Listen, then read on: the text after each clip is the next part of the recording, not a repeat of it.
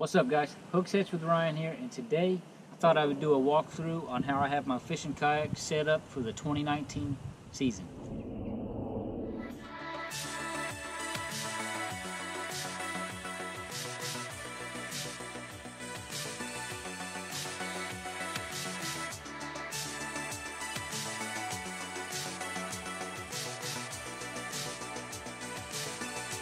Alright guys, so if you know me or follow my channel, you know I've had this boat for right around a year now. I've really been able to test it in all different types of water, inshore, freshwater, and choppy water, windy days, calm water, and overall this is just a great boat. I really like the whole setup of this boat. But today we're just going to do a walkthrough on a few little changes I made to make it more fishable for me.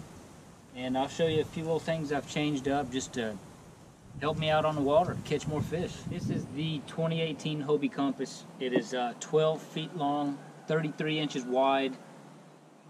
Hobie came out with this boat to kind of give you an open deck, more of a standing platform, and very stable. I really love the stability on this boat, and it just really matches my style of fishing. Alright guys, so we're going to start up here at the bow. This boat has a real sharp bow in the front to help cut the water real good, choppy water, and it helps with speed, and it helps with keeping the boat quiet coming through the water too. If you're ever in clear water and you're fishing for finicky fish, this boat is perfect for that. Up here you got a mesh, little mesh area to put stuff underneath here.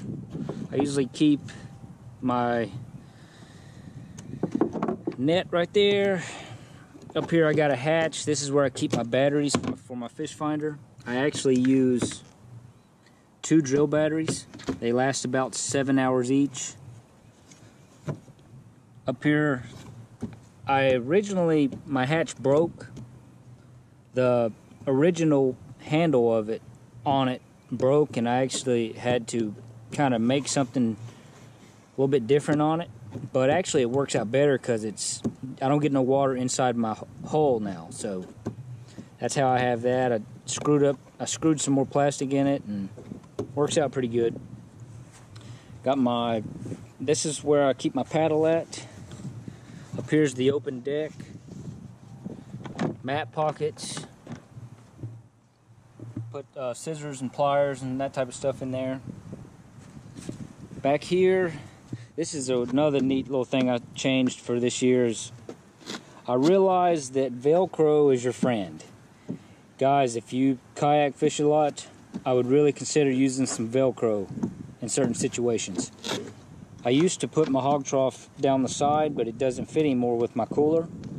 So what I do is I use Velcro now. And it just sits right there, doesn't go nowhere, and works out great. Right here, I usually take a couple Plano boxes out with me. I try to keep it as simple as possible when I go out fishing.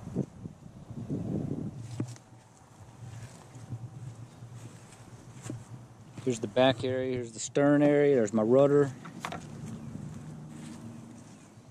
This right here is the Engel cooler. Now this is one of the other mod that I did that I recommend if you kayak fish. I would really recommend getting one of these. They sell these at Academy Sports for $64.99. They come with 4 rod holders already, and it's a dry box / cooler, so you can keep fish in it if you want to, or you can just use it as a dry box. I usually keep my planos and different stuff in there. It has a little tray at the top that slides on both sides. What I did was, there was one issue with the lid wanting to fall back, but all I did was I used 60-pound braid with 2 stainless steel screws down here and up here, and that basically keeps it from falling back. And I painted my rod holders too, and I put some black decal wrap on the cooler too, to kind of customize it to keep it uniform with my boat. Tournament, usually days when I do tournaments, I usually like to go out with about 6 rods. If I can't get it done with 6 rods, I just need to stay at the house, in my opinion. Right here is my camera mount, one of my camera mounts, but it swivels. It's actually a Scotty adapter, so I got a couple rod holders I put back inside of here too, in case I want to bring more rods. Down here's the handle control to steer with. Here's another Scotty flush mount, and I actually use this for multiple things right here. Let's see here. Rod holder for trolling, and I also use this for another camera mount, and it swings around, gets good views.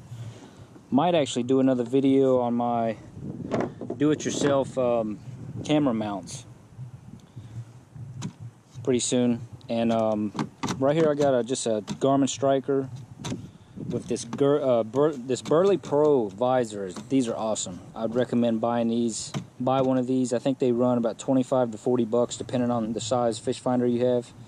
But these are really good because in the summertime it keeps your fish finder shaded. That way you can read it better, and also it keeps the rain from, if you're ever out and it's raining, protects it from the rain too. And right here is, a lot of guys run wires for all their like inside lights, and I just don't like to do that. Once again, I use Velcro. Remember, Velcro is your friend. A couple bucks and you'd be surprised what you could mount on your boat with that. But this right here is how it lights up when it's dark outside. Alright guys, so this is what my deck looks like whenever I have the light on at night. I think it does a really good job lighting up the whole deck. That way I can really pay attention to what's going on, if I got any lures laying around, and this light works really good for, launching in the mornings, and it keeps from having to run your wires. And to me, more wires you have running through your boat, just the more problems and just more headache you got, in my opinion. And I think that's why it just makes more sense to keep it simple with a light velcroed to the bottom of your seat, and it just lights up the whole deck for you. Takes AAA batteries, so works for me. This right here is my Mirage Drive 180. This right here is actually the pedal drive for the kayak, and this is makes it hands-free. But I have the turbo fins on it. I did a little bit of customizing on this. It normally comes with 2 cables that stand straight up, and when you're in the boat, to me they always got in the way. But I changed them out with some smaller pipe with 2 little handles off a weed eater. And what they do now is lay flat on the deck, and they're not in my way when I'm fishing. So that's a little mod I did to help me out on the water. Some people might like it, but some people might not. And for me, it works good for me. Right here, I use a lot of Z-Man plastics, as you can see. But I always keep those in a little, like, lunch bag. Especially in them summer days, because it gets really hot, and that keeps them cool. And I think that's about it. Yeah, that's my setup for 2019. I did a few things to kind of help me out on the water, especially with how I mount my hog trough, and definitely the best thing I ever did was get the Engel cooler, the 19-quart Engel cooler. Alright guys, well that's my Hobie Compass setup for the 2019 season. I'm really hoping to have a lot of fun this year. A lot of videos coming this year, so stay tuned. Right now we got a warm front right now. It's a little breezy today, but we've had some warm weather, but it's supposed to get cold again. But we're right around the corner from spring, so it's on. But like this video, give me a thumbs up, subscribe to my channel, have a good day, see you on the water.